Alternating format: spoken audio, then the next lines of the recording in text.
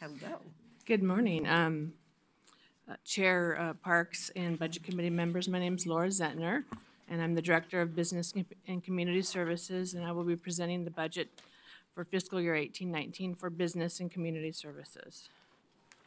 So before I actually get into the budget, I wanted to introduce our senior management team. They're not all here, but the great services provided every day in BCS are because of this amazing team. They're professional, passionate, and results-driven. So with that, if you guys could raise your hand when I call your name. Scott Archer is the NSPRD Director. Lori Bothwell, I believe she's not here, but she's the County Fair and Event Center Director. Catherine Grubowski Johnson is our Economic Development Manager. Rick Grun, Parks and Forest Manager, Ag and Forest Economic Development Manager, and Property Resources Manager. So he wears multiple hats. Mitzi Olson, Oak Lodge Library Manager. Gordon Tolbert, he's the owner of Total Golf Management, and he manages our Stone Creek Golf Course. And then we have Greg Williams, our Library Network Manager. So the mission of Business and Community Services is to provide economic development, public spaces, and community enrichment services to residents, businesses, visitors, and partners so they can thrive and prosper in a healthy and vibrant community. This next slide displays the department structure for Business and Community Services. You can see we have 7 lines of business and 20 different programs. And in the light blue, I want to note that we have 2 special service districts. That's North Clackamas Parks and Recreation District and the Library District of Clackamas County. NSPRD has a budget of about $46 million and the Library District's about $20 million. And those budgets will be next week. The budget that you will hear today is about $33 million. But overall, the budget is a $101 million for all of our divisions, 20 full-time FTE, and we have 150 plus temp and seasonal staff. So I just wanted you to be aware of that. We have some budget meetings next week also happening. This next slide displays our budget over the last 4 years, and you can see it's ranging between 33 million over several years. We have very limited general fund support, 2.6 million.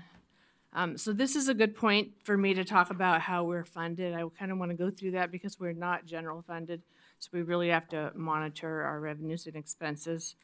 Most of our funds are very restricted and they can't be used in other divisions of BCS.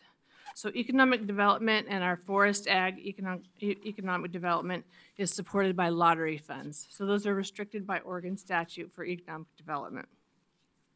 Our Oak Lodge Library is supported by a library district distribution. And again, those are dedicated funds specifically for libraries. Stone Creek Golf Course is supported by green fees. This is one of our programs that actually generates a net profit of about $600,000 annually, which helps to support our county parks programs. Our county parks program is one of the most diversified as far as funding, and we have RV fees, we have camping fees, we own the Boones Ferry Marina, which generates about $100,000, which helps to support county parks. We have that transfer from Stone Creek Golf Course to help support county parks, and then also we have timber revenue from our harvest that we do on an annual basis. And then there's a real small general fund support that helps county parks. And then we have our forest and timber program, which of course is supported by our annual timber harvest, and our county fair is supported by the fees and charges that they charge for the fair, the rodeo, and then all the events that happen there throughout the year. And then finally, we have our library network, and they are 100% funded by the general fund of Clackamas County. So that's our only program or division that is funded, and that's the majority of that 2.6 million in that yellow line that you see on the graph there. This next slide, what I did is I removed the beginning balance and the reserve and the ending fund balance because I think it's really important to show you, are we balancing our revenues and expenditures when you take out the beginning and ending balances. And you can see in blue, we actually are spending more than we're bringing in, but that's on purpose, intentional, because we're spending our reserves that we have set aside for capital asset repair and replacement, and I'll talk about that in a minute. I want to pass out some financial guidelines that we use to monitor and manage all of our BCS divisions.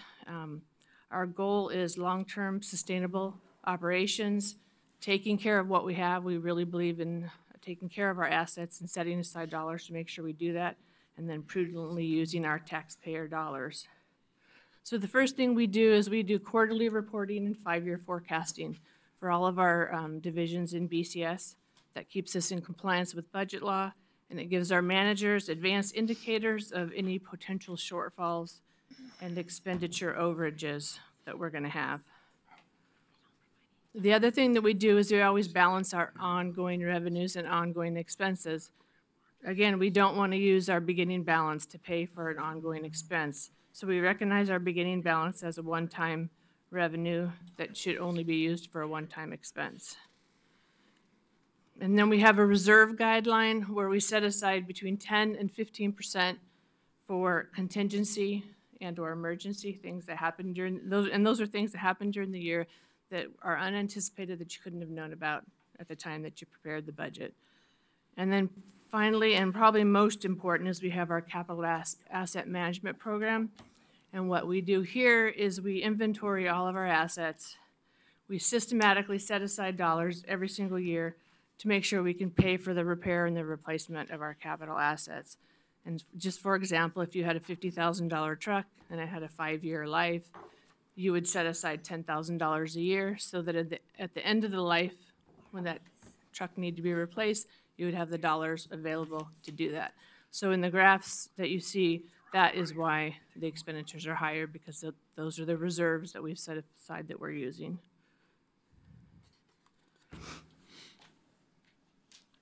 The next slide is a roll-up of all of our revenues and expenditures, revenues in green, expenditures in blue. And again, you can see we have a large fund balance on the revenue side, and we have large reserve and contingencies on the expenditure side, and that is, again, because we're prudently setting aside dollars to make sure we can take care of our assets. On the other category, that's 23% for the revenues, that is timber revenue of $1.2 million that we have projected in our budget, plus a $4.5 bond sell in the event that we buy some additional timberland. And then there's fair, rents, and rodeo sponsorships in there, and then library reimbursements. In the charges for service line item, that's mostly fair revenue, green fees from Stone Creek Golf Course, county parks fees, and such. And then the state portion that you see, that's the 9%. That's the lottery funds that pays for our economic development that I mentioned. And then the local amount there is the Oak Lodge Library distribution. And then on the expenditure side, we just have our typical expenditures. We have personnel services at 19%, which pays for our staff. And then we have material and services at 30%, which pays for our operations and what we need for that. And then on the capital side, we have 20% as far as the expenditures go.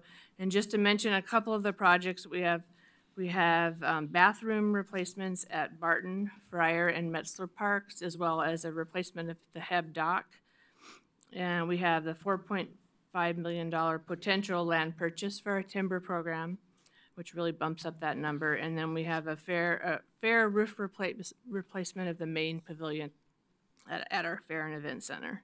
So that just gives you a quick overview of some of the revenues and expenditures. With regards to our FTE, we have 36 FTE. We are proposing increasing that to 37, and that is for a project manager to manage the master plan and construction of 2 libraries. We have one in the Oak Lodge area that's proposed to be 19,500 square feet, and then one in Gladstone that would be or not 16, 6,000 square feet. So that's the increase in the FTE. And this next slide displays all of our lines of business. We have 6 lines of business. I'm not going to describe what they all are until the next slide, and then we have the 15 programs. So you can see we have assets, BCS administration, fair and event center, economic development, library and parks, golf, and recreation.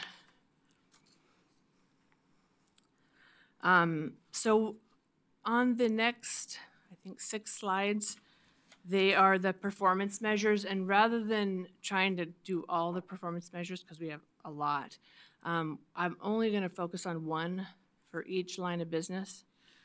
And when I talk about each of the lines of business, I'll try to talk about the programs within that line of business and give you some information that might not be in your budget document.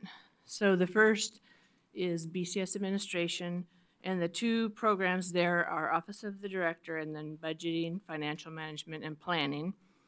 And this we provide leadership, direction, communication, budgeting, and financial management support to the divisions within BCS. So what we like to say is that we provide that internal support so that our external service providers and programs can provide that service while we're taking care of all those internal things like HR, risk, procurement, budget, and finance.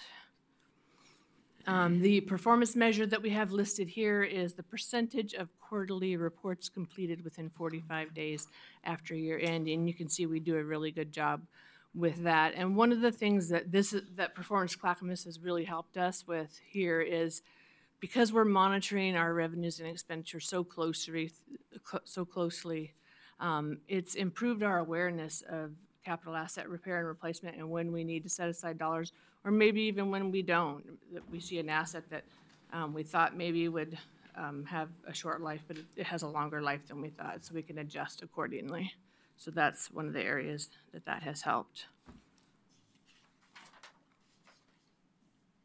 The next line of business is County Fair and Event Center. So we have 2 programs here. We have the County Fair and Rodeo, and then the County Event Center. And the Fair and Rodeo is going to be having its 112th fair in August. And they account for the general operations, facility maintenance, and capital needs for the annual county fair and rodeo. And their theme this year is grow it, sow it, and show it. So it's kind of cute. That's cute. And then, so the rest of the year, so the fair is 5 days a year, but the rest of the year they hold about 780 other activities on the 49-acre fair premises. And that includes meetings, parties, weddings, and fundraisers. And one thing I did want to mention about the Fair and Event Center is the revenues that are generated out there only pay for operations. And so we're working on a strategic master plan and a business plan to hopefully be able to pay for repair and replacement in the future. So that's one important thing to note here. The performance measure here that that I highlighted is the percentage of capacity of rodeo attendance, and you can see we're at 86% capacity. We had 20,000 people attend the rodeo, and one of the things that Performance Clackamas has really helped with is really looking at the rodeo and then breaking it down in between midweek attendance and then peak attendance which would be Friday and Saturday, and how do you adjust your pricing and your packages accordingly. So that's really helped us, where you can bump up your prices like a hotel would on Friday and Saturday, potentially offer some discounts midweek. So Performance Clackamas has helped us to hone in on that. The next line of business is economic development, or not economic development, but yeah, it is economic development. And we have 3 different programs. One is economic development, one is economic opportunity, and then we have ag and forest economic development. So the goal of economic development is to create living wage jobs in Clackamas County through programs that are related to business retention, expansion, relocation of established businesses, recruitment of new businesses, as well as business assistance.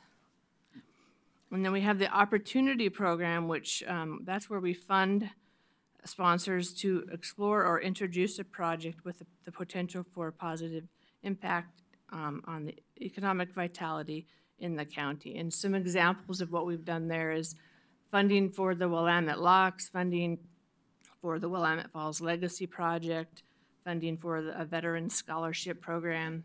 Those are just a couple of the examples of what we do with those dollars.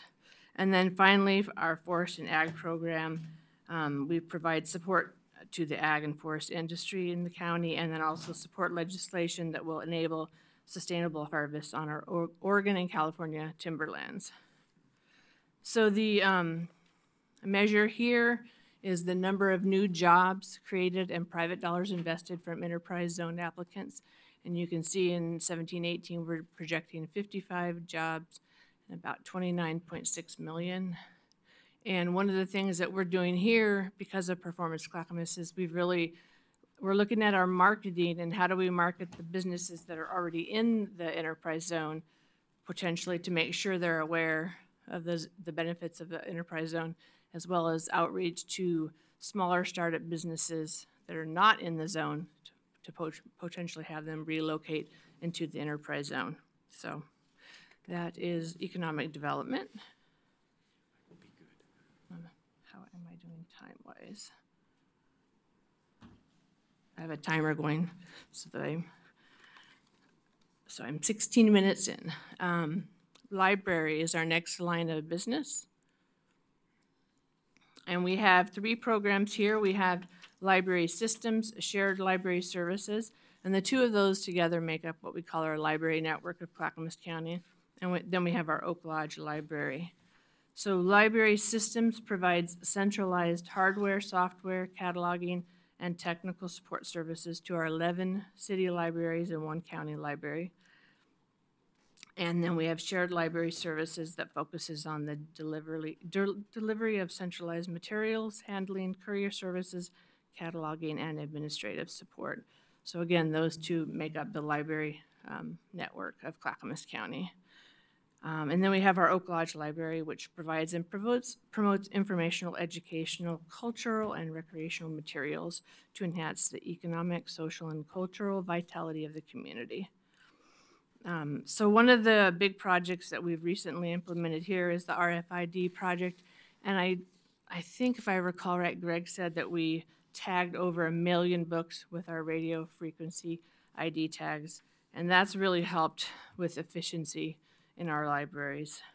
And so the performance measure here is that we're looking at is the percentage of scheduled courier stops made within the established timeframes. And you can see we're couriering close to 2 million pickups and deliveries on an annual basis. And one of the things is that the library staff is now spending less time handling materials and more time engaging directly with patrons because of the RFID implementation. And then city county staff have been able to free up and repurpose space in their circulation areas, and then the courier routes are completed faster with significantly less labor required to load, transport, and deliver materials. And just an interesting note for you guys, the couriers travel about 50,000 miles annually, which is 2 times around the globe. What, say that one more time? 50,000 miles annually, wow. And that's about 2 times around the globe. Wow. So that's transporting 2 million books.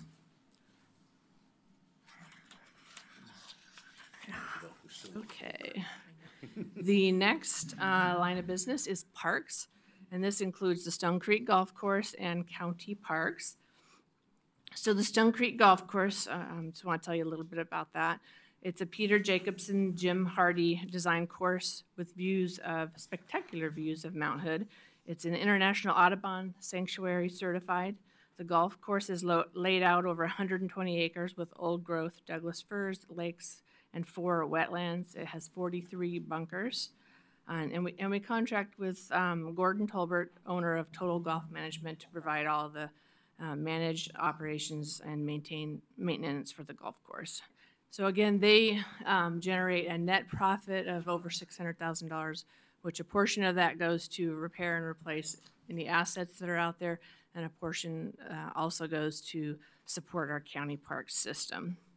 So speaking of county park system, we have 19 park sites in rural Clackamas County, and our facilities include 201 campsites, 13 restrooms, 8 caretaker facilities, a 96 slip boat marina, that's the Boone's Ferry Marina, 7 boat launches, 1,000 acres of parklands, of which 180 are mowed turf, 5 natural area parks with river access and several miles of hiking trails.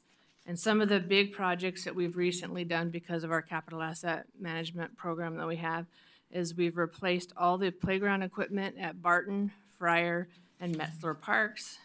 And we're currently working on replacing the bathroom at those same facilities. And we've reduced our deferred maintenance from $4 million to down to $2 million. So we're really proud of that. And Rick Gruen and his team has done an amazing job on that. Actually. And the measure that I wanted to highlight here is the peak rate occupancy in our campsites as well as off-peak.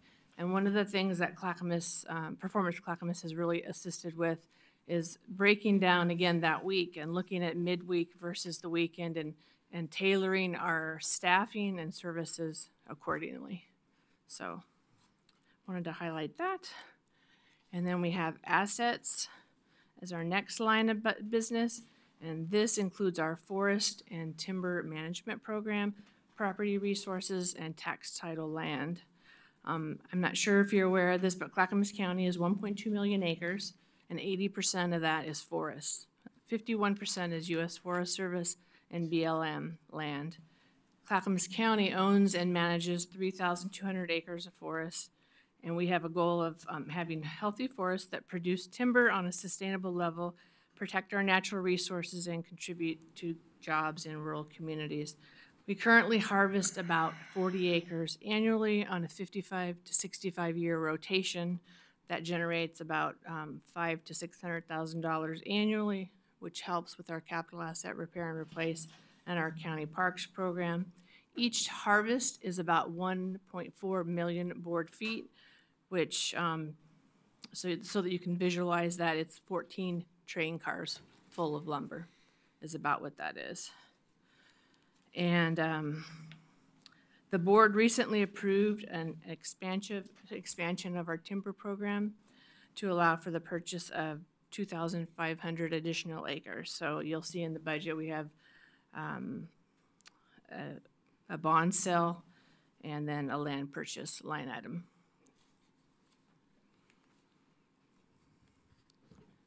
Okay.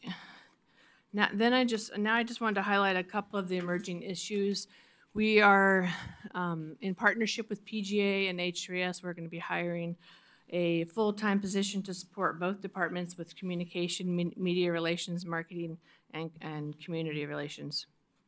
So we're really excited about that. The Fair Board, I think I mentioned this, but I'll just mention it again real quick.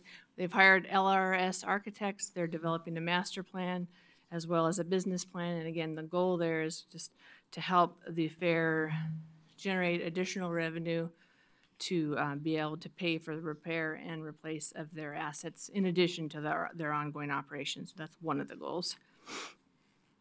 The next item is that I wanted to highlight is in 2015, the legislature passed a House bill which allowed for the formation of something called a land bank authority, and we are working on forming a land bank authority.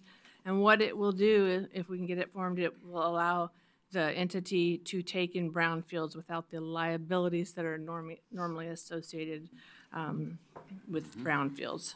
So the goal there is going to be able to increase our employment lands in Clackamas County. And our cross-laminated timber initiative, you've heard a little bit about that. This is a big priority for the Board of County Commissioners, and what we're looking at there is we're focusing on 3 areas: supply, building codes, and investment. And on the supply side, we want to open up the federal forest to be able to use timber for CLT projects. And then on the building codes, we want to streamline the building code process to move CLT projects through the permitting process efficiently once that starts. And then on the investment side, we're looking at creating a package for an investor to retrofit a current mill or build a new mill in Clackamas County for CLT processing. And then some of the investment ideas that we're looking at are new market tax credits, enterprise zones, opportunity zones. And that's something that we're working on now. And if you have more questions about that, Rick Green is here to answer questions on that. And let's see what else. I'm just about to the end, so you'll have time for questions. The next project that I just wanted to highlight is the build. We have a settled agreement with the city of Gladstone, and so therefore we're going to be building 2 libraries, one in Oak Lodge area, one in the Gladstone area. So we're really excited about that. We're currently have the project manager position out on the street, and so we're hoping to get a great person to manage and assist us with that. And let's see what else I have. I think I mentioned this, but the board in February of 2018 authorized us to purchase an additional 2,500 acres to expand our current timber program where we're managing 3,200 acres. So with that, I'm happy to answer any questions that you might have. Thank you. I'm We'll start with Commissioner Humberston. Thank you, Madam That Chairman. was 26 minutes. You did good. I have a few comments and a couple of questions. So, Okay. First, I really like the fact that you put in here, it shall be the goal of the county not to defer maintenance of infrastructure. Putting that straight up in language like that makes it a focus, and I think long-term that's a very important focus because there is a tendency in government agencies to sacrifice the maintenance of infrastructure in tight times, and the end result is it usually costs you more, not less. So I appreciate that very much. I want to personally thank you for your assistance in helping to develop the a memorandum of understanding between this board and the Fair Board. It was a long labor, but we got there, so I really want to thank you for that.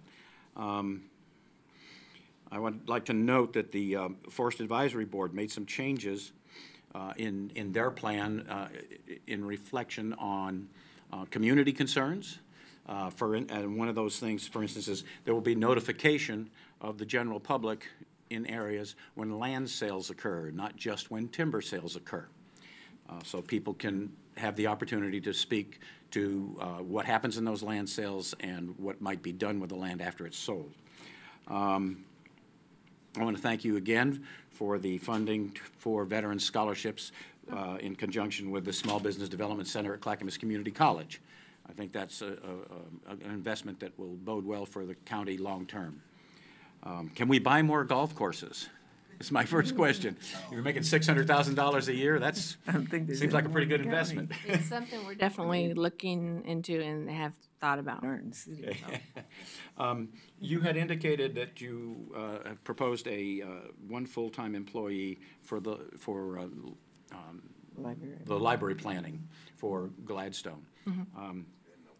And I guess for both or for just Gladstone is my first question. It's for both. It's to manage not only the build of the 2 libraries, but also the master planning of the Concord site.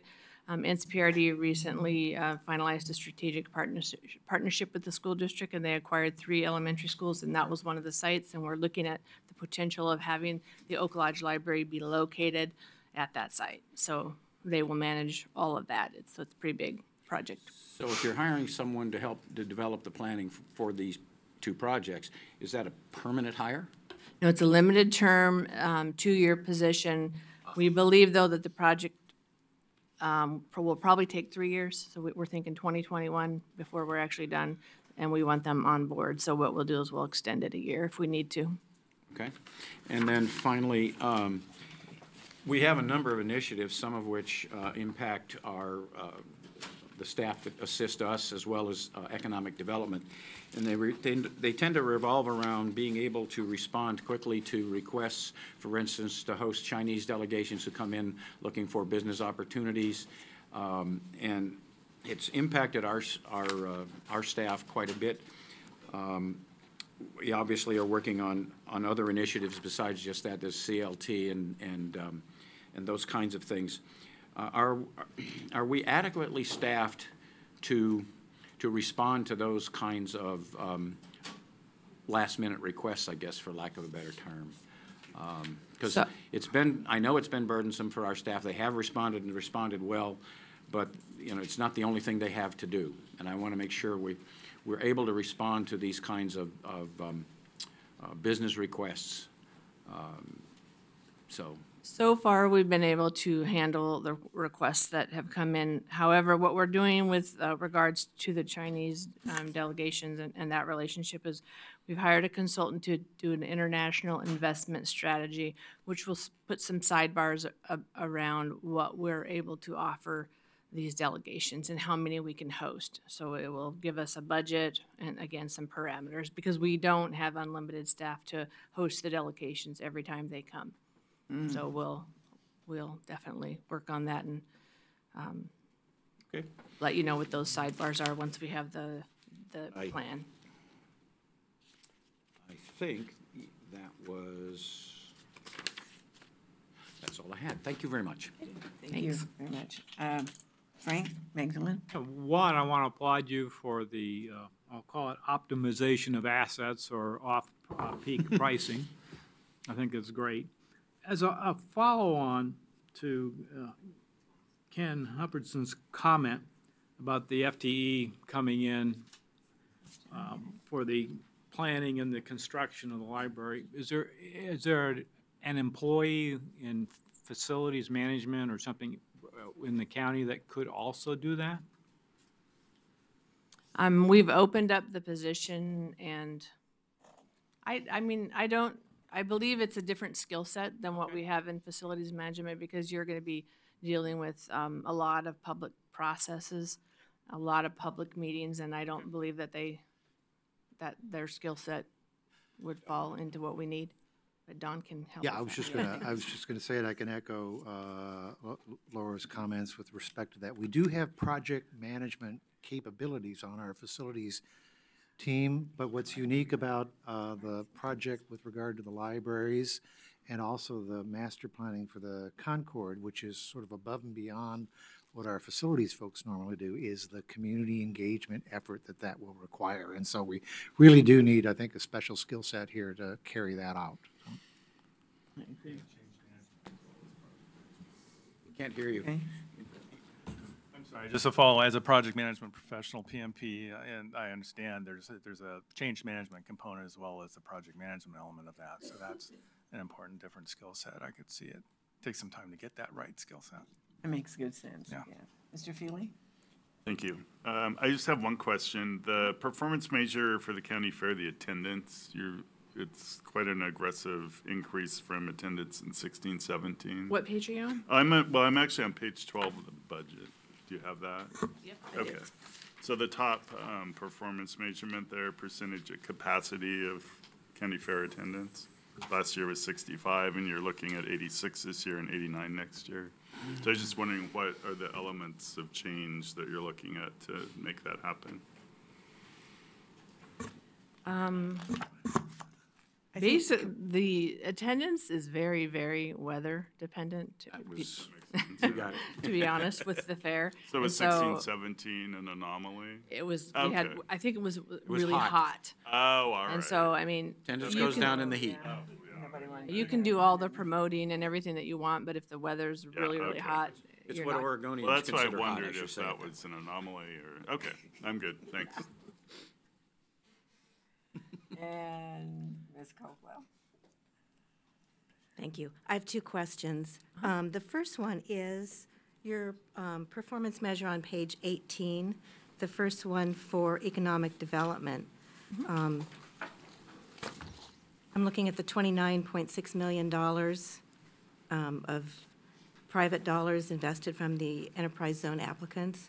That's a big jump, and I'm just wondering if that was a particular thing, or was that just the economy in general that brought several things in? Was it? I know it says that we've had 3 enterprise zone applications processed, but I'll have Catherine Grubowski Johnson come up and answer that.